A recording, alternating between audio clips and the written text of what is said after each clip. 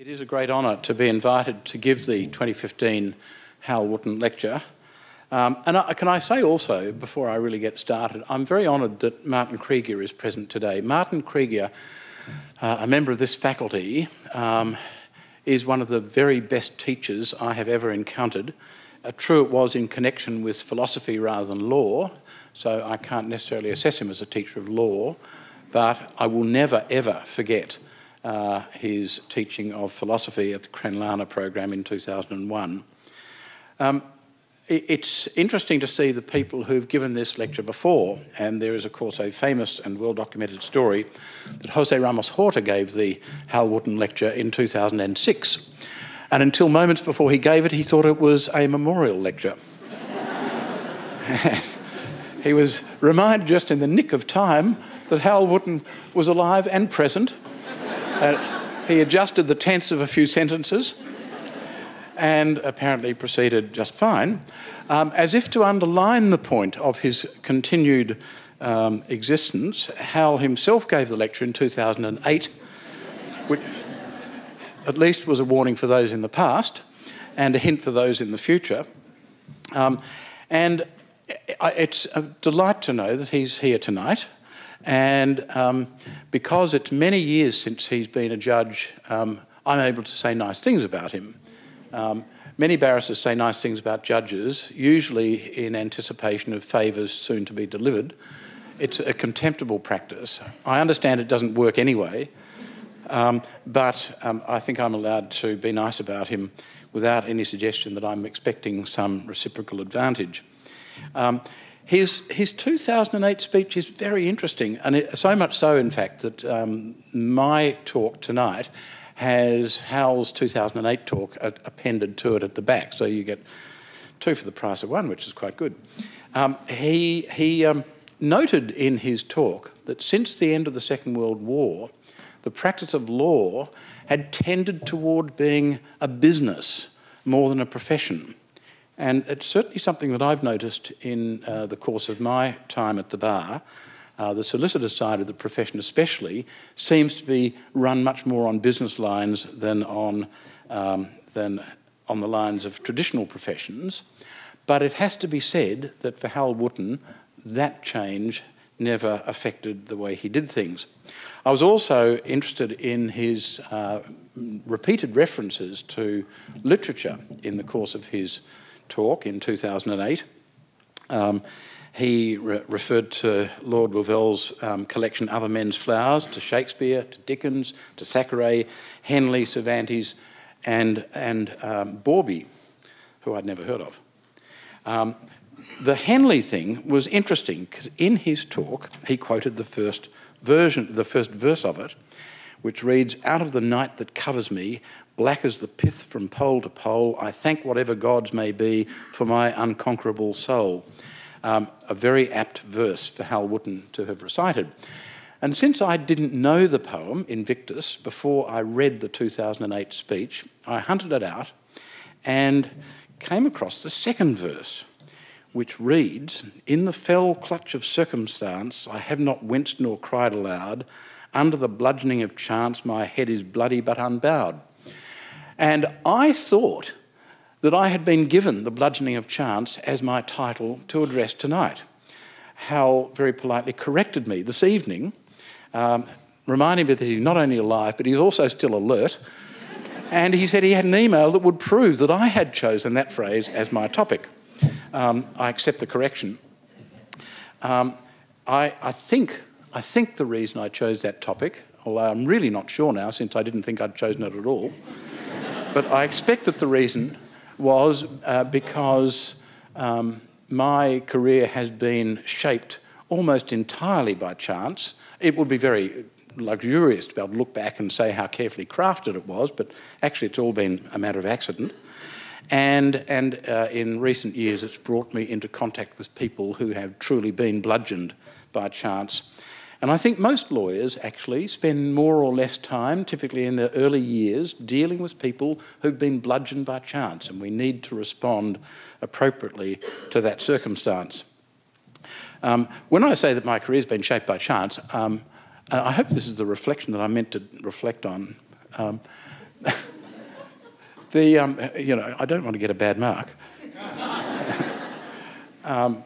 When I finished year 12 at school, which we used to call matriculation, I did well enough to surprise everyone, including myself, and I didn't know what I should do next. When standards were lower in those days, I was accepted into 4 or 5 faculties, a couple at Melbourne University, a couple at Monash University. I toyed with the idea of doing arts or engineering, but eventually chose to do law, and to do law at Monash specifically because an ex-boyfriend of my sister was doing law at Monash, and I thought, well, at least I'll know someone so I won't be lonely on the campus. It's probably not the most ideal way to be turned into a career in law, but that's how it worked. Then chance took another hand because I wasn't really planning to be a lawyer at all. I wanted to be an artist, but I suspect that the world of art has benefited by my not being one. I was also interested in having an income, so I thought I would choose that occupation du jour back then, which was being a management consultant. And so I picked up an economics degree, which would equip me to be a management consultant. And I enjoyed my time at Monash very much, so much so that there were various activities that you could choose. Back then, you had many more choices of activities. It was a couple of years before I realised that the Notting Hill Hotel was not on the campus.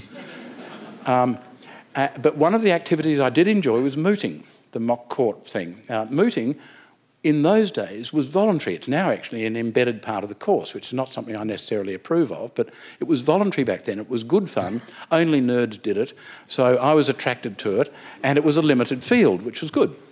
And so, to my excitement, I was asked to take part in the Monash University InterVarsity mooting team in the Australian-New Zealand Law School Society InterVarsity mooting competition in New Zealand in 1971, I think it was. Now, I'd never even been overseas. I hadn't even been to Tasmania. The idea that someone was going to fly me to New Zealand to do something which was fun seemed like a really, really good thing.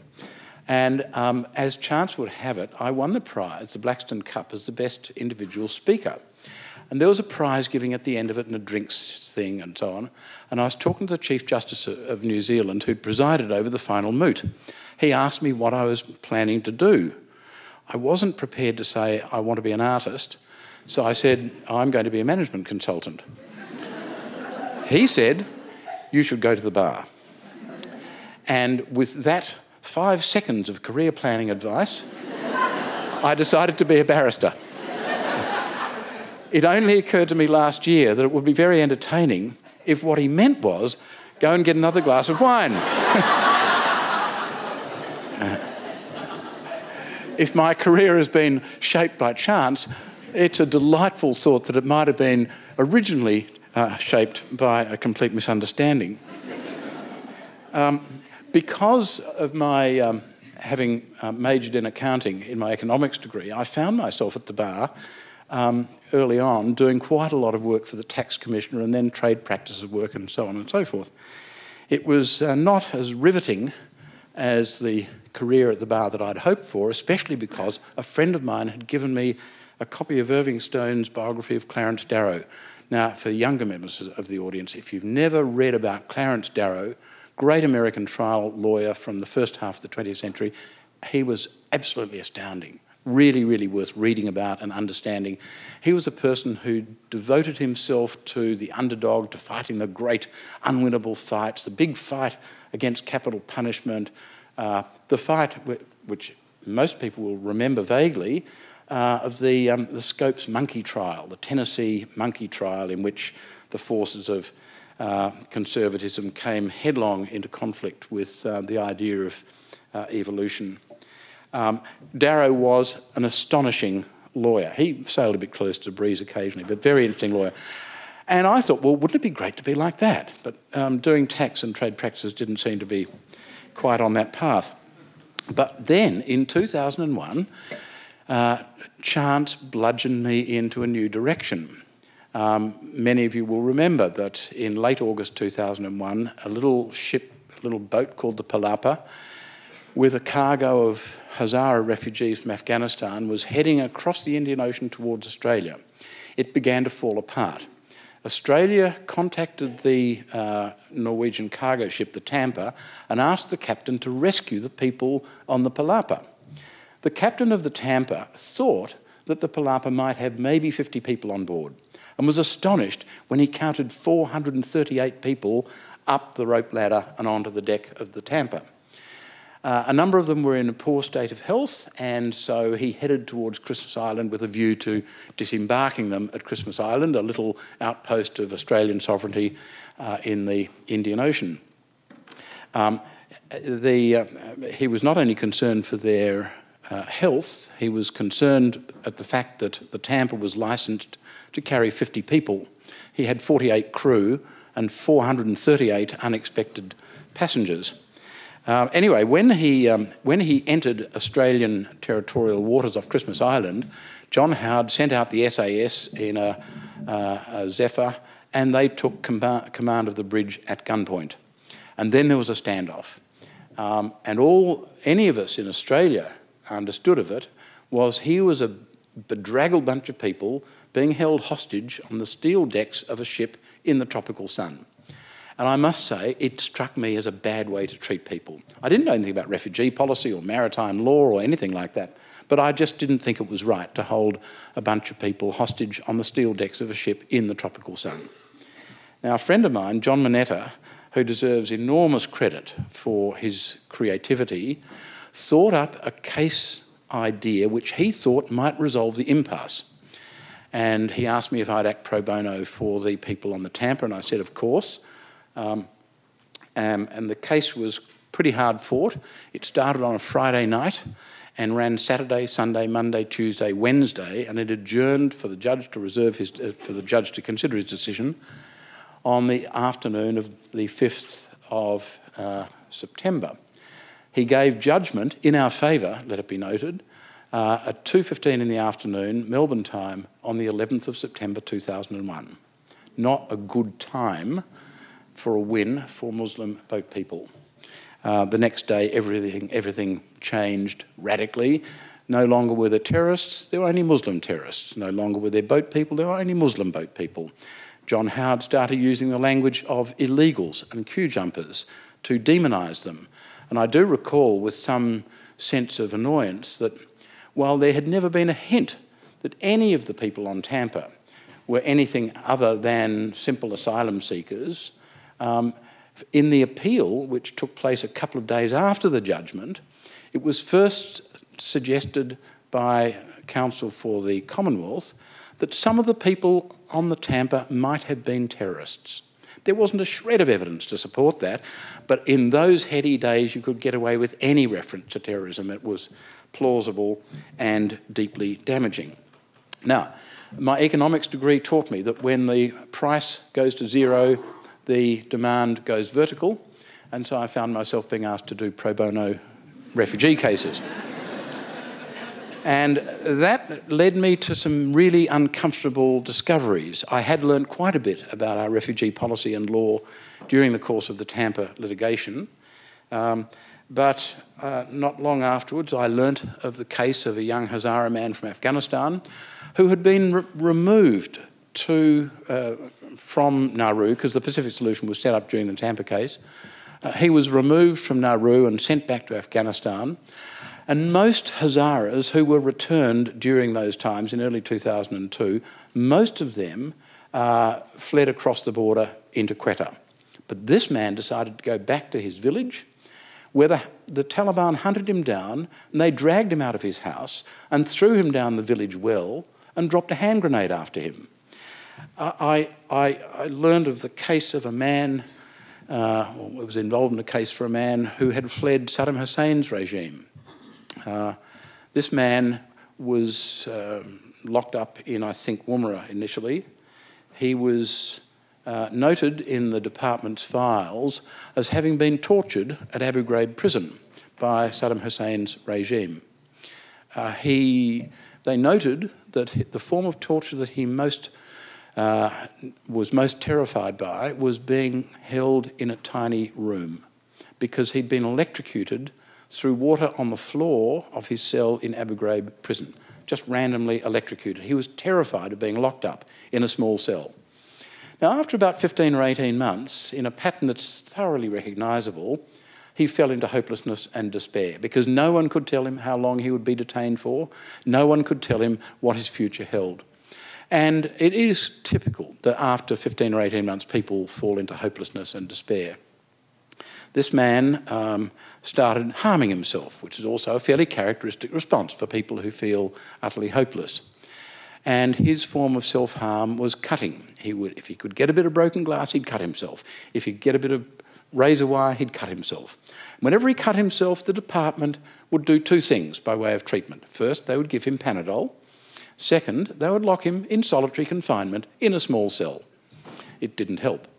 He would come out, he'd be worse, he'd cut himself again, they'd give him Panadol and lock him up in a small cell.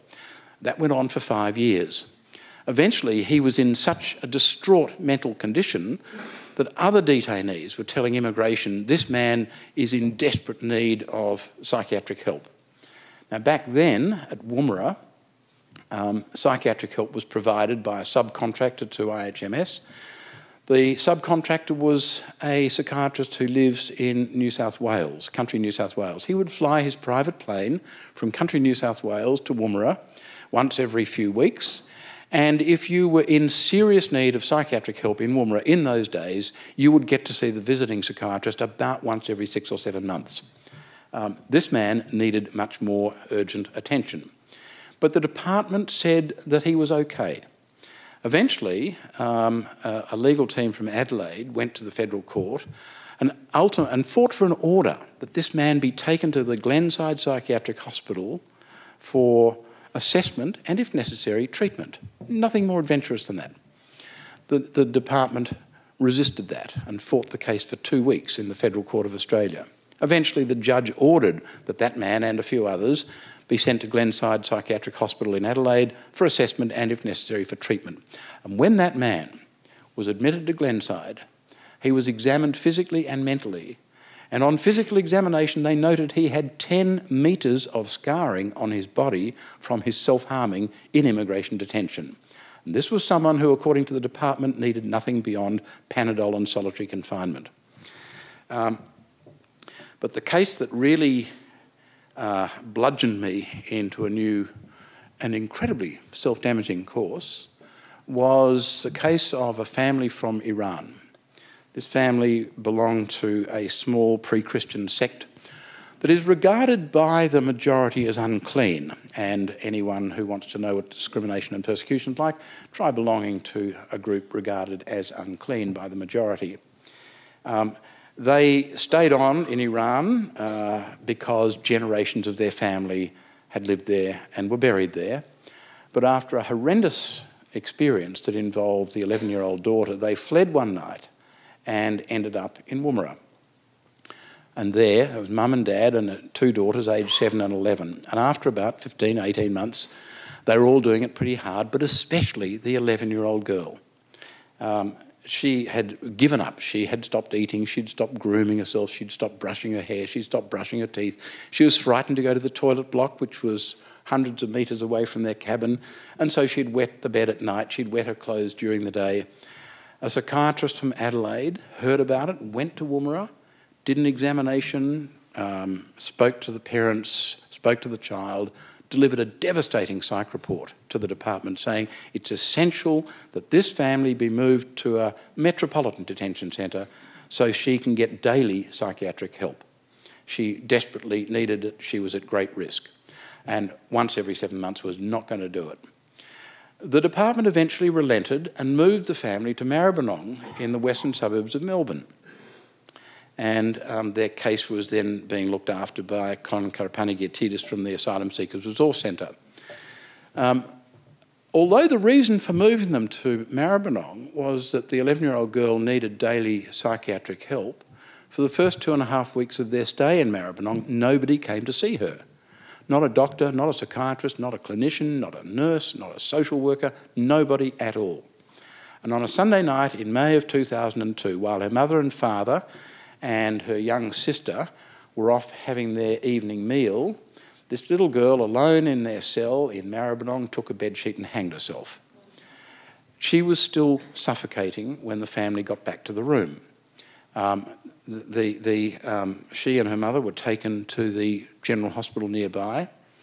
They had 2 ACM guards with them, so as a matter of legal analysis, they were still in immigration detention. The girl was placed into the intensive care unit. Con heard about this and went out to the hospital at about 9:30 that night.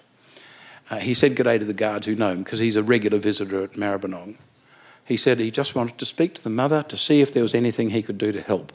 And the guards said to him, no, you're not allowed to see them because lawyers' visiting hours in immigration detention are 9 to 5. And they sent him away. He then rang me at home at about 10 that night. I'll never forget that call. And that one instant made me think this is not possible that our country could behave like this, to drive a child to try and kill herself and then turn away someone who's trying simply to offer ordinary human help. And of course it continues to happen right now as we speak. Right now in Darwin, in Wickham Point Detention Centre in Darwin, there's an Iranian family who've been on Nauru for over a year. They've been brought back to Australia because the father has a medical condition which cannot be dealt with on Nauru. The daughter, who is 5 years old, is showing all the signs of having been sexually abused while on Nauru, and she is so desperate not to be sent back, although they're threatening to send them back in the immediate future, she is so desperate not to be sent back to Nauru that she has started trying to kill herself, a 5-year-old child. She's been swallowing detergent, swallowing shampoo, doing whatever she can turn her mind to that might end her life rather than be sent back to Nauru. If you ever want an eloquent illustration of how cruel our offshore processing system is, imagine that it will drive a 5-year-old girl to try and kill herself rather than go back. The cases like this, I mean, I thought, you get 1 or 2 cases like this, but it seemed that every case that I got involved in threw up facts that were more and more florid, worse and worse illustrations of the worst kind of debasement of Australian values. And so I started to speak publicly about these things. And it was only the chance of getting involved in cases like this that persuaded me to do it, because, as the lawyers in the room will know, for barristers to speak publicly about things is not really the done thing. And I discovered increasingly, as friends turned their backs on me and colleagues who I thought liked me began giving me a wide berth, I began to realise that speaking out against the received wisdom, namely that we're protecting ourselves from something or other, I've never quite understood what it is we're protecting ourselves from, but in fact, I've never actually found 5-year-old girls threatening. And the thought that we need to drive them to try and kill themselves doesn't strike me as having any rational support at all. In any event, I found myself speaking out, but being uncomfortable about it because of the professional constraints. But it all came into focus one night. Kate and I were at a very fancy social function, and the wife of a very senior, highly respected professional colleague sidled up to me and said, "Oh, do you think it appropriate that a member of the bar should speak publicly about matters like this?" And I answered with more wit than preparation, "Do you think it appropriate to know about matters like this and remain silent?" I thought it was a pretty good answer, actually.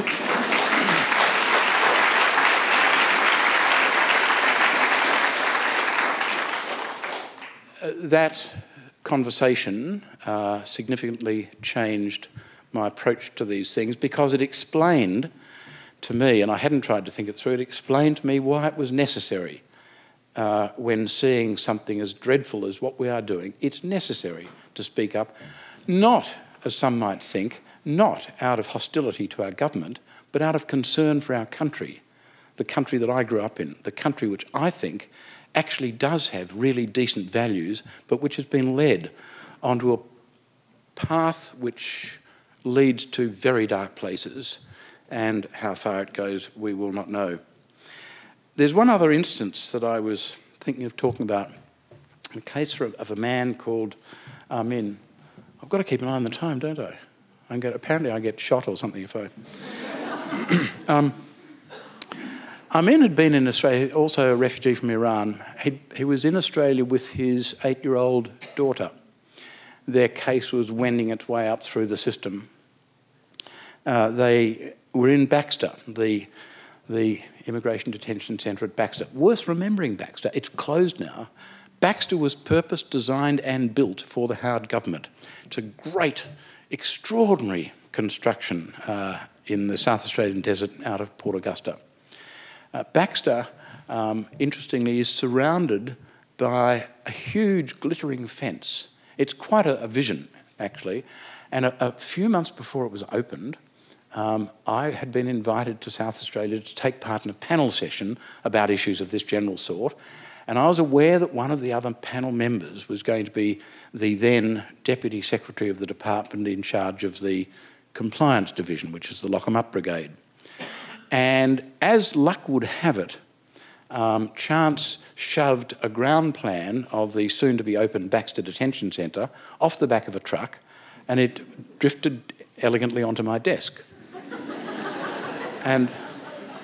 But for that document having been bludgeoned my way, I wouldn't have been able to ask the question which I did ask in front of the audience. I asked this Deputy Director of the Department, Deputy Secretary of the Department, I said, why is it that an electric fence that surrounds the soon-to-be-open detention centre is described on the ground plan as a courtesy fence? I can't see anything courteous about electrocuting people. And she looked at me coldly, I could almost call it the death stare, but it wasn't quite, looked at me coldly and said, it's not an electric fence, it's an energised fence. So I thought, well, with attitudes like that in the department, we're all really in trouble. Anyway, Amin was in Baxter, the family-friendly detention centre with the energised courtesy fence. They'd been there quite a while. One morning there's a knock on the door of their cabin, and in march 5 guards. They order Amin to strip because they think he has a cigarette lighter. Now, for a person who's not committed any offence in the country, of course, having a cigarette lighter would be a heinous crime. But he refused to strip, not only because of the Muslim concern about being naked in front of other people, but his 8-year-old daughter's in the room, so he refused. They roughed him up a bit, handcuffed him, dragged him off to the management unit.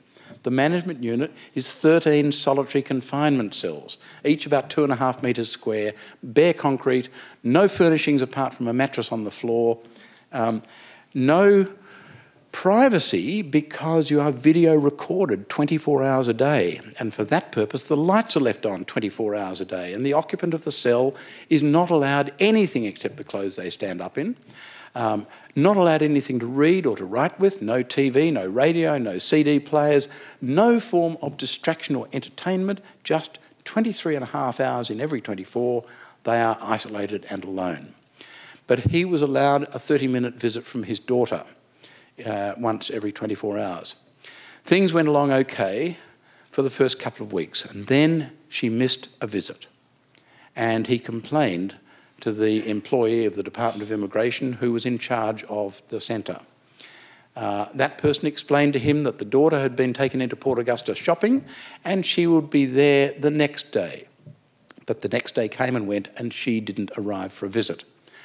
And the same person, an employee of the Department of Immigration, came in and explained to him that his daughter was now back in Tehran, and if he wanted ever to see her again, he should voluntarily agree to return to Tehran and abandon his asylum claim.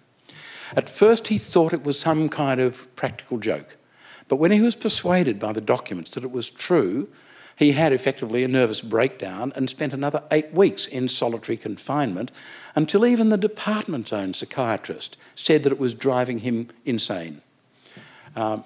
Ultimately, when we learnt about it and went to court, the department's just seeking an order that he be removed from solitary and be put in the general part of the detention centre. The department's argument at first instance to the judge was, you, judge, you do not have power to tell us how to treat people in immigration detention. That was the argument they made. The judge didn't agree. Judges don't like being told they can't do something.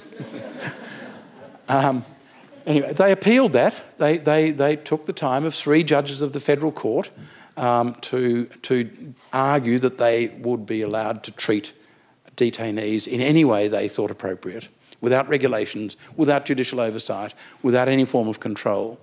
One of the judges, I remember, asked them, what are you wanting to do to this man? What is it you want to do to him, apart from destroying him? And they said, oh, well, we just want to have the freedom to deal with him as we see appropriate. That was it. They lost, which is good. Now, the whole scene for asylum seekers in Australia changed significantly when Kevin Rudd became Prime Minister in 2008. But then, and he introduced in July 2008 a series of reforms which looked as though we had achieved about 90% of what we were after. But then Mr Abbott became leader of the coalition, started complaining loudly about about boat arrivals, and so Mr Rudd rapidly started criticising people smugglers. And he really went full throttle, abusing people smugglers as the scum of the earth, the lowest of the low, all that sort of thing. He seemed to have forgotten that his moral hero, Dietrich Bonhoeffer, about whom he'd written in the Monthly just before the election, Dietrich Bonhoeffer was also a people smuggler, so not necessarily the lowest of the low. He seems to have forgotten that Oskar Schindler, who most of us read about and thought was probably a pretty decent guy, he was a people smuggler. He may not ever have heard of Gustav Schroeder. Gustav Schroeder was a people smuggler. Gustav Schroeder was absolutely straight down the middle, a people smuggler by any test.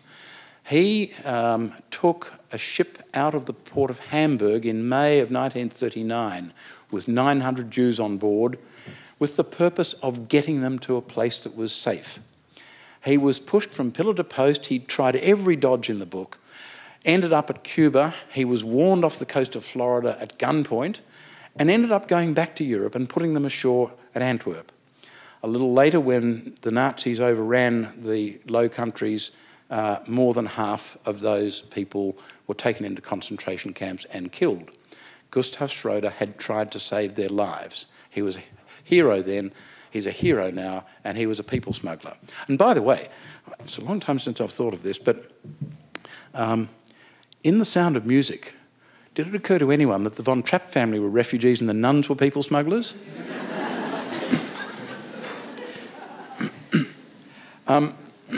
The Rudd experiment seems not to have worked out according to the wishes of everyone. Boats started arriving again. It's worth asking ourselves whether it should trouble us that boat people come here. These are people who have genuinely been bludgeoned by chance, so that for them life offers so little that they are prepared to risk their lives in a dangerous voyage to reach a country which has a different language and a different culture. They are, most of them, people escaping the same extremists that we're so frightened of in the Middle East. It's really hard to know why we should be worried about them coming here. Maybe they're just the sort of people we want. They're fleeing our enemies, and they've got the courage and the initiative to take whatever risks are necessary in order to get to safety. But it seems that when boat people arrive, that in itself is a cause for concern. It's tempting to bear in mind that the largest arrival rate of boat people in Australia was in the last week of January 1788. And some of them were illegal. Now, when Gillard took over the Prime Ministership, she was, to say the least, ambivalent about boat people. She said that she could understand people's concerns about the mistreatment of boat people, but she also said she could understand the concerns about Australians who saw boat people arriving. Her policies, as we discovered, went on to a new tack until by the time of the election in 2013, the federal election of 2013, the asylum seeker issue had got so heated and so florid that both major parties, for the first time in Australian history, both major parties tried to win support by promising cruelty to a particular group of people, namely people fleeing persecution coming here by boat. That's probably the lowest moral point this country has ever reached. I hope we can recover from that, but so far the signs aren't very good. So what happens to these people? Well, when they arrive at Christmas Island, typically they've been on a boat in discomfort for 8 or 10 days. Typically they've come from countries that are landlocked and they've never seen the ocean, let alone been on it. Typically they've had not enough to eat or drink during the voyage. Typically they have had no opportunity to wash or to change their clothes. Typically they arrive at Christmas Island wearing clothes that are caked with their own excrement. Typically, they are then interviewed by an officer of the Department of Immigration without being given the opportunity to wash and change. It's easy to imagine how humiliating that must be. It's difficult to imagine any respectable explanation for humiliating them that way.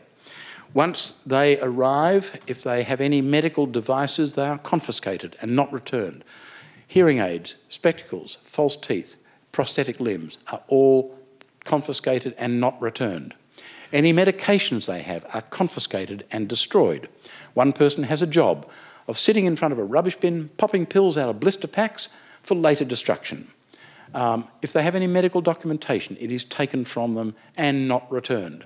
These are people who, if they have got simple controllable conditions, will not get appropriate medical help because no one really knows what their concern is. The consequences are pretty easy to understand. The UNHCR has written critically about conditions by which we're treating people. I'm sorry, I've just jumped ahead a bit because I get a bit excited. Manus Island. We have reintroduced, as you'll all recall, we reintroduced the idea of offshore processing. But this time it's with a twist. They're not just processed in Manus Island or in Nauru.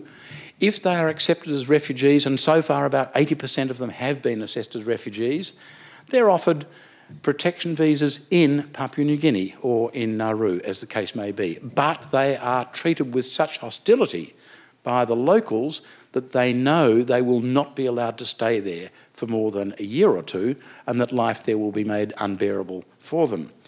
In Manus Island, as many of you will recall, on the 17th of February last year, Reza Barati was killed. Scott Morrison initially said he had escaped from the camp and was killed by locals outside the camp. Soon he had to back down and admitted that Reza Barati was killed inside the detention centre. Within a couple of days, or a couple of weeks rather, of the killing, I received a witness statement from a person who'd witnessed, a number of witness statements of people who'd witnessed the death. One of them read this way, in part.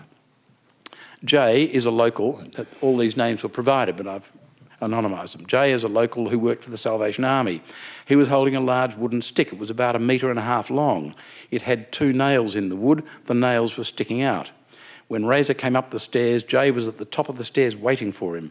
Jay said, "Fuck you, motherfucker." Jay then swung back behind his shoulder with the stick and took a big swing at Reza, hitting him on the top of the head.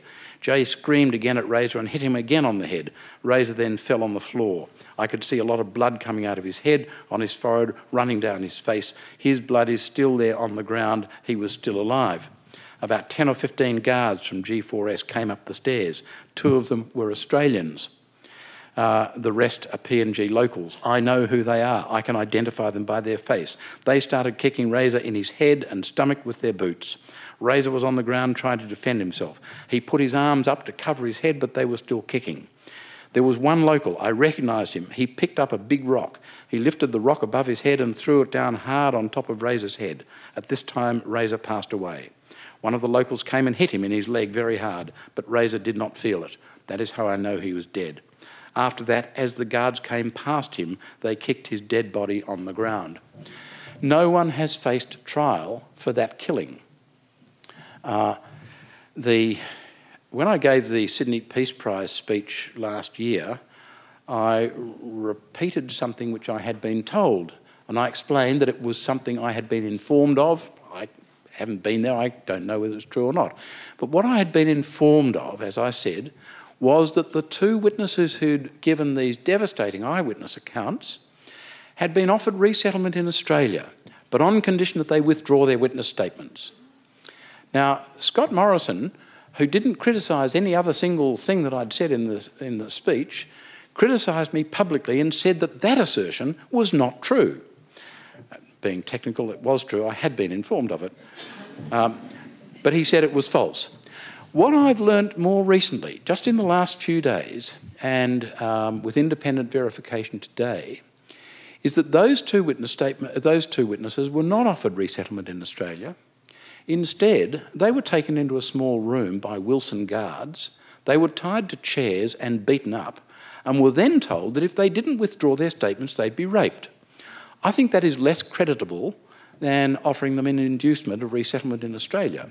Those men continue to be terrified for their future, and it may be for that reason that no one has yet faced trial for what looks like the cold-blooded murder of someone who was in Australia's care. The UNHCR has reported on conditions in Manus Island and Nauru. In late 2013, they said UNHCR was deeply troubled to observe that the current policies, operational approaches and harsh physical conditions at the processing centre do not comply with international standards. That's our processing centre in Manus Island, set up by us as part of the delivery of some kind of political promise. They also reported on Nauru and said, assessed as a whole, UNHCR is of the view that the transfer of asylum seekers to what are currently harsh and unsatisfactory temporary facilities within a closed detention setting and in the absence of a fully functional legal framework and adequately capacitated system to assess refugee claims do not currently meet the required protection standards. Again, a system set up by Australia, of which UNHCR is critical. I received a very reliable report just a few days ago that at the entrance to the family compound at the processing centre in Nauru, there are Wilson guards. The Wilson guards, amongst other things, receive requisitions, written requisitions from detainees. The requisition documents are prepared by Transfield. It enables them to requisition, for example, a pair of shoes or some soap or some toilet paper or matters like that. They hand in their requisition form to the Wilson guards, and the Wilson guard says, but of course we throw them out at the end of the day. And that explains why it is that there are still detainees on Nauru walking around on the baking hot, razor-sharp rocks with no shoes at all. Or if they're lucky enough to have shoes, they fall apart very rapidly because of the conditions, and they use cable ties to try and hold them together to protect their feet.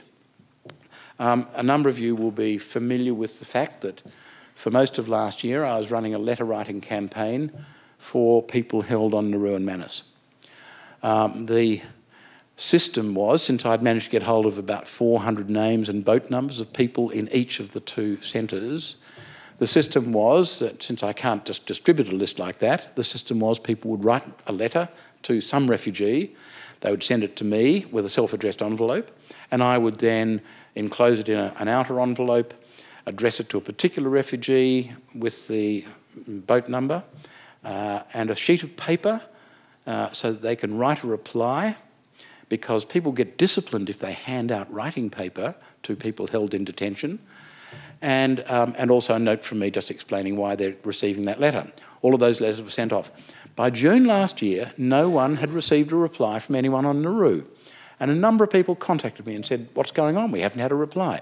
So I made some inquiries at the department and eventually found myself in lengthy email correspondence with a woman who explained that the letters were being received and were being distributed. And then that was in June. And for the rest of the year, we were back and forward about why it was no one was receiving replies. Now, Nauru recognises Australian postage stamps. And we'd put $1.85 Australian postage stamps on every self-addressed envelope, so that the detainee would have writing paper, a stamped self-addressed envelope, and could very easily write back to the person who'd written to them. But eventually, this woman told me that in Nauru, they only recognise Australian postage stamps that have been bought in Nauru. I'm still wondering how they can tell. in any event, so then we had a back and forward correspondence about, well, what do you do with all these replies with Australian postage stamps on them, which the Nauru postal system will not recognise? And I said, well, look, there's only 3 ways of dealing with it. One would be to open each letter, see the identity of the asylum seeker who's written the letter, and hand it back to them. The second, rather simpler, would be to bring all the reply letters into Australia and put them in a post box. The third, I pointed out, would involve a serious criminal offence, because interfering with the post is always a serious criminal offence. She then said she was referring the correspondence to someone further up the chain. That person has never answered any of my emails. All I get is an automatic message saying she's on leave. Anyway, all of this is going nowhere for 6 months, and then 2 days before the Christmas break last year, all 2,000 letters that I'd sent were returned to me, unopened, marked return to sender. And they've all got postmarks on them, so you can tell the dates on which they've been received in Nauru. And so during all of the months that they were telling me that the letters were being distributed, the letters were simply sitting there, unopened. Now, this was picked up by The Guardian Australia, and the department quickly put out a media release. They've ignored they haven't answered my emails in which I've asked them again and again why it was that the letters hadn't been distributed when I was told last June that they were being distributed. The media release given to the press said, well, look, some of the people had left and the others said they didn't want to receive letters, which is seriously counterintuitive, and it's also completely inconsistent with their correspondence with me in the second half of last year. But this is the sort of people we're dealing with. This is the way the Australian Immigration Department is behaving. And my understanding from people who work with the various service providers, both in Manus and Nauru, is the purpose of everything they're doing is to break the spirit of people who've gone there seeking protection. We are trying to break the spirit of people who've just tried to escape persecution. It is hard to believe Australia is doing this, and yet the evidence for it is overwhelming. Now, it's a hard thing to be forced from your country. It's a hard thing to be bludgeoned by chance out of the country of your birth. It is an even harder thing to move yourself to another country with a different language and a different culture and different everything. And how much harder again, when you've risked your life to get to safety, how much harder again to find that you are being mistreated, characterised as a criminal, and being treated in a way calculated to break your spirit. That, ladies and gentlemen, that is the bludgeoning of chance. And the awful thing is that our whole system since 2001 has been based on a lie. And the central lie is that they're illegal. It started after Tampa. Tampa was a purely political exercise, but it started after Tampa. Howard started calling them illegal. And the message just below the surface is they're criminals. And then when the current government came into office in 2013, they renamed the Department of Immigration and Citizenship the Department of Immigration and Border Protection, which carries the distinct suggestion that we need to be protected from these people. Nothing could be further from the truth. But based on those lies, it is now possible for officials of the Australian Immigration Department to behave in ways that I would not have ever thought were within the ethical reach of any Australian citizen. What we are doing as a country is unfathomably awful. And you know, if we judge our friends' character by the way they behave, well, so it is with countries as well. The character of a country will be judged by the way it behaves. And if it behaves very badly, it takes a long time to recover anything like a respectable reputation. We fancy ourselves as warm, generous, welcoming, open people, sun-bronzed Aussies, all of that. Overseas, we are seen as cruel and selfish. Is that the country that you believe we should live in? Now, I know, people say, well, there's 70% of the public who accept and support this approach. Well, I suppose mistreating dangerous criminals is a rational possibility. It's not so immoral as to cause you to turn away in revulsion. When you're doing it to innocent people, it looks very different. When you are punishing and driving children to try and kill themselves, it looks very different. It looks utterly inconsistent with the way we believe our country is. But that's where we've got to. Chance has not only bludgeoned those who seek safety here, chance is bludgeoning the character of this country and the reputation of this country, and it will take a long time to recover the position we once had. We perceive ourselves, we imagine ourselves to be a lucky country. And I know Donald Horne was speaking ironically, but in most ways we are a lucky country. In most ways, most people who live in this country will never have their human rights challenged.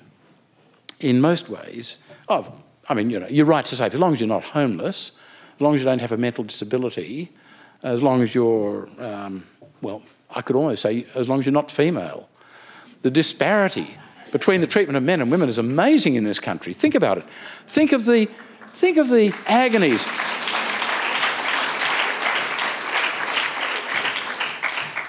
Gee, my father would be upset to hear me talk.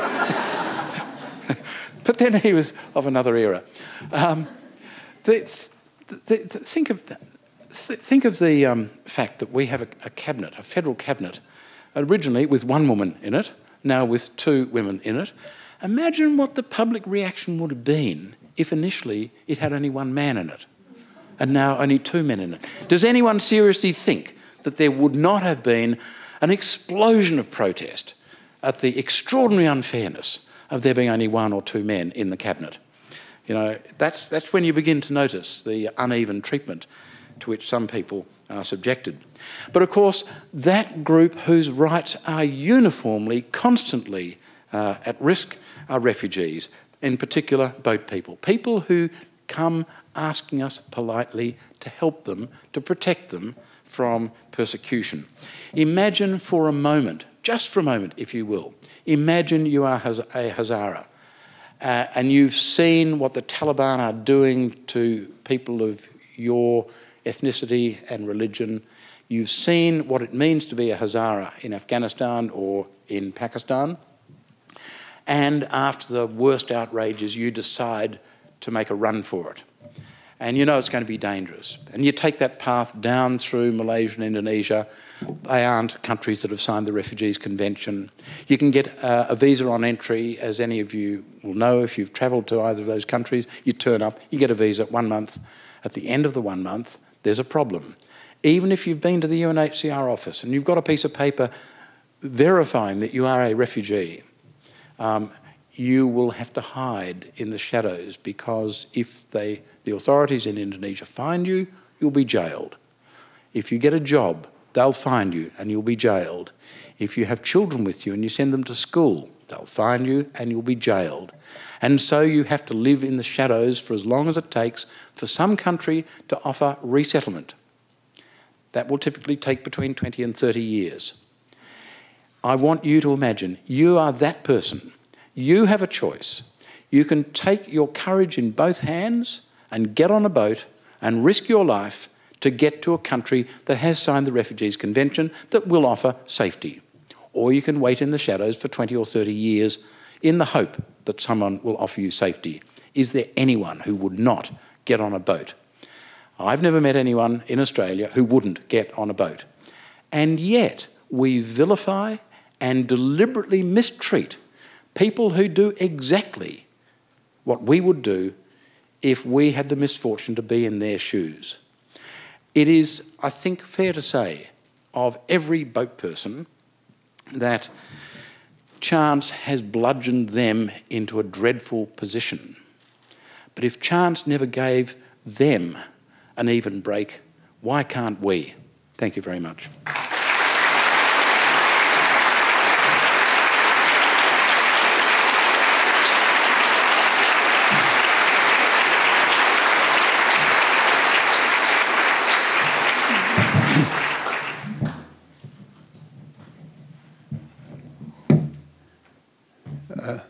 It isn't exactly easy to get up straight after a talk like that, and speak, but it is my task, as it has been my task for each of the 8 past years. And indeed, this is the 8th year in which I thank the Faculty of Law here for honouring me with this lecture, and express my pleasure that it has not yet become the Hal Wootten Memorial Lecture. I know that this can't last forever, but it is nice while it does, especially when you consider the alternative. I can still endorse the view of George Bernard Shaw and Malcolm Fraser that while life was not meant to be easy, it can still be delightful. As always, I stress that my name is not only an eponym but a metonym. In contrast to a static creed, a vision, such as the vision of this law school, is organic, and my name stands in for all those staff, students, administrators, benefactors who, as time goes by, contribute to developing, shaping and nurturing the vision cherished in this law school. We took our first students in 1971. Young Julian Burnside had turned 21, so even if he had not had the misfortune to be born in Melbourne, it would have been too late for a very happy conjuncture to occur. That had to wait 4 decades until he joined the board of our International Refugee Law Centre, generously endowed by Andrew and Renata Caldwell. In the meantime, as he told us, Julian had gone to Monash, opened 7 years earlier.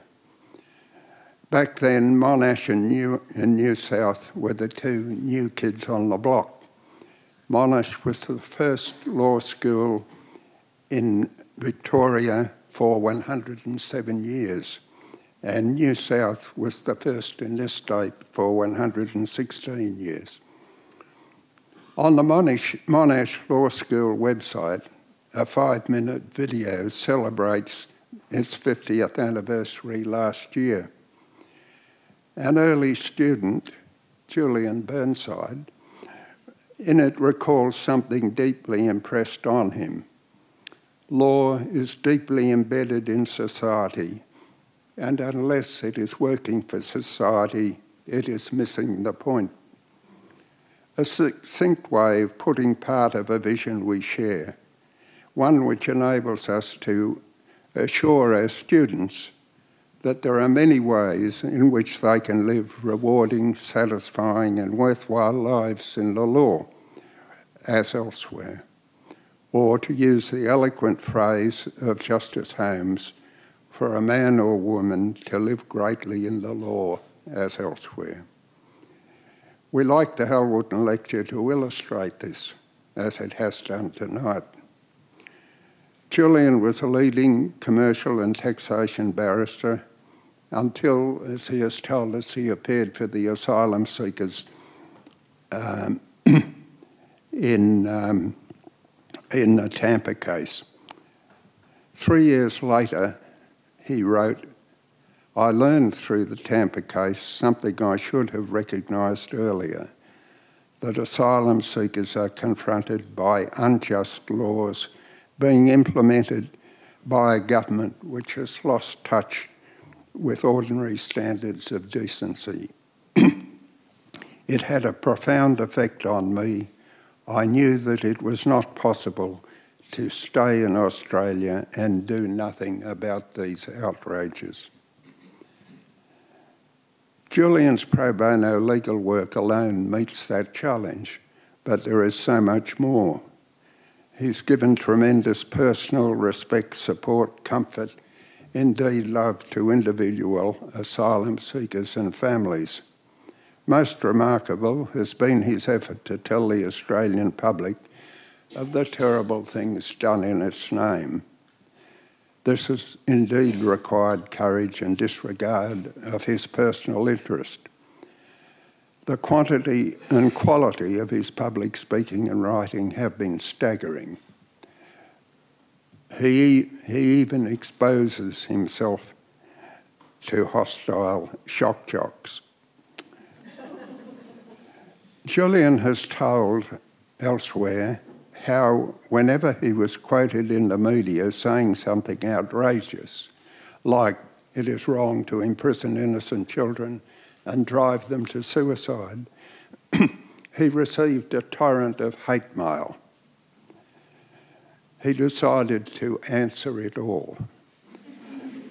Sitting up late at night, he answered thousands of emails, mostly abusive. The rudeness and vehemence of most was surprising, but what followed was even more astonishing. Nearly all responded, and every response was polite. Where appropriate, Julian replied with more facts to answer objections. About 50% ended up saying in substance, "Thank you for discussing the issue with me. I agree with you now." And about 25% ended up saying in substance, "Thank you for discussing this issue with me. I don't agree with you, but it is good that you stand up for what you believe." One can only marvel at his stamina and patience, not to mention his command of the cut and paste function on his computer.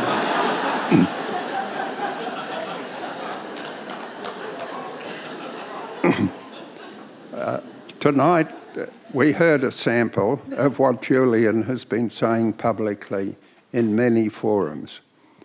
Again and again, he has given these and many equally distressing case studies with checkable detail. He's been non-partisan, saying that both sides of politics are in a race to the bottom in the mistreatment of asylum seekers. How has this indictment, built up over 14 years, been answered by those accused? With the single exception he has mentioned tonight, when he entered into some dispute with the minister over certain facts, and it became fairly apparent that the minister was relying on information that had been, as a result of people being indeed bludgeoned in many unpleasant ways to change their stories. Apart from that single instance, I've been unable to find a situation where what he has said has even been challenged.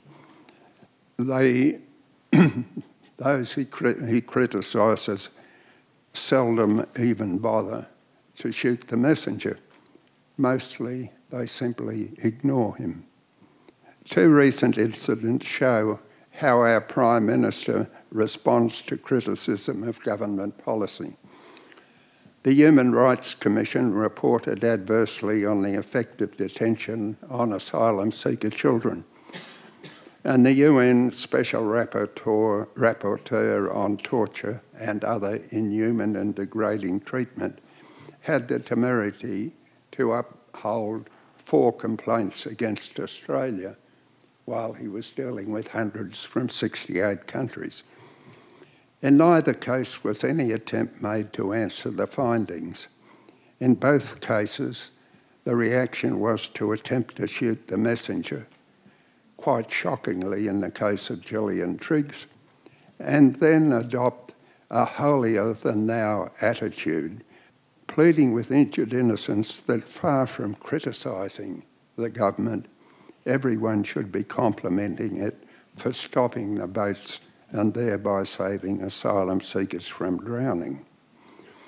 Our poor, misunderstood Prime Minister claimed that Australians are, and I quote, sick of being lectured to by the United Nations, particularly given that we have stopped the boats and by stopping the boats, we have ended the deaths at sea.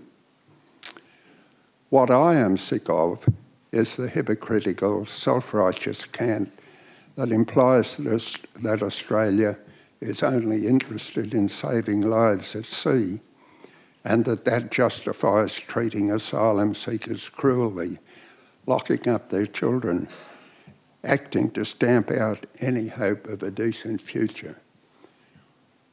All the kind of terrible things that Julian has told us about tonight. Why do we not do this to stop asylum seekers coming to Australia in leaky boats? We do it to stop them coming to Australia, full stop. It would be easy to allow them to come to Australia to make their claims for asylum safely. Instead, we make it impossible for them to come safely. Australia left them with only the dangerous option, which the government thinks it should be congratulated for closing. I'm not suggesting that anyone wants the drowning of asylum seekers, but the brutal fact is that Australia simply doesn't want them, dead or alive. Many asylum seekers flee the Middle East, Iran and Afghanistan by flying southeast. Pakistan, India, Bangladesh, Sri Lanka, Malaysia, Singapore, Indonesia are not parties to the Refugee Convention, and no asylum can be sought there. But beyond them beckons Australia, which prides itself, or used to pride itself, on being multicultural, justice, law-abiding, and a party to the Convention. Having flown safely to Indonesia, why on earth do asylum seekers transfer to leaky boats? Because the airline can't sell you a ticket unless you have an Australian visa. Australia gives visas to investors, businessmen, tourists, or students, but not asylum seekers. Australia thus cuts off air travel, leaving only the possibility of boats. In Indonesia, there are plenty of good sound boats capable of and competent crews capable of getting them to Australia. They've been doing so for thousands of years. Why are they not used by asylum seekers? Because when a boatload of asylum seekers arrives, Australia confiscates the boats and imprisons the crew. Australia again rules out the safe option. The only option left is a throwaway boat making its last trip with a makeshift crew. Desperate asylum seekers took the risk, and a significant number, men, women and children, drowned. They continued to do this even when the survivors were cruelly treated and sent to small, impoverished countries that could not offer them a decent future, didn't want them, and simply took them for an Australian bribe. That didn't look good, but in any event, it wasn't achieving Australia's overriding objective, to see that asylum seekers don't get to Australia at all. So Operation Sovereign Borders and the Navy were mobilised at great expense to ensure that asylum seekers didn't have to even have a chance to get here in leaky boats. This is the action that Tony Abbott thinks so wonderful that it should silence all criticism of our cruel and brutal treatment of and our denial of all hope to the survivors who escaped drowning and are now at the mercy of the Australian government. It is, he said, and I quote, the most humanitarian, the most decent, the most compassionate thing you can do. The best thing you can do to uphold the universal decencies of mankind. Well, you've heard some detail tonight from Julian about how the government upholds the universal decencies of mankind. The best you can do to uphold the universal decencies of mankind? What about allowing asylum seekers the safe, cheap methods of travel available to investors and tourists and students? I haven't gone through this exercise to argue that there is no real problem and Australia should just throw open its doors to all asylum seekers. I'm not persuaded that if we did, the number of arrivals would be no more than the Australian public would accept. That is full of imponderables, but I feel at least confident, and it gives me no pleasure to say this, that the acceptance of such a policy by the Australian public would require a kind of political leadership of which I see no sign in this country, even on the horizon. The reason I have gone through this exercise is to expose the dishonesty of arguments based on the hypocritical cant that our interest is as humanitarians saving people from drowning. The truth is that we are a very privileged group in a world where suffering and desperation are growing apace, and we want to protect our patch. Let us acknowledge that, at least to ourselves. The worldwide problems of refugees and displaced persons are beyond the capacity of any one country to solve. Let us at least start discussing them honestly and realistically. We weren't up to leading the world on climate change. Perhaps we can take up the cause of the millions of refugees, creating in many countries problems so great that they make ours look trivial. I'm delighted that our Caldor International Refugee Law Centre is embarking on this, striving to initiate informed discussion, for example, in recent collaboration with Australia 21 and the Centre for Policy Development. If Australia gets used to talking honestly about refugees, perhaps it will be able to recognise and retreat from the terrible wrongs it is inflicting on innocent people in Nauru and Manus. Perhaps it can repeal the shocking repudiation of its international obligations and its once inviolable standards of justice and fairness that was legislated through our Senate in relation to onshore asylum seekers on the 4th and 5th of December last, on the critical vote of Ricky Muir, blackmailed by a ministerial threat to deny relief even to the children among desperate detainees on Christmas Island. Julian's moving and enlightening lecture has led me to stray beyond my main task, for which I earlier laid the ground. Would you please now join me in thanking him for his lecture and acclaiming him for his example of how a man or woman may live greatly in the law as elsewhere. Thank you.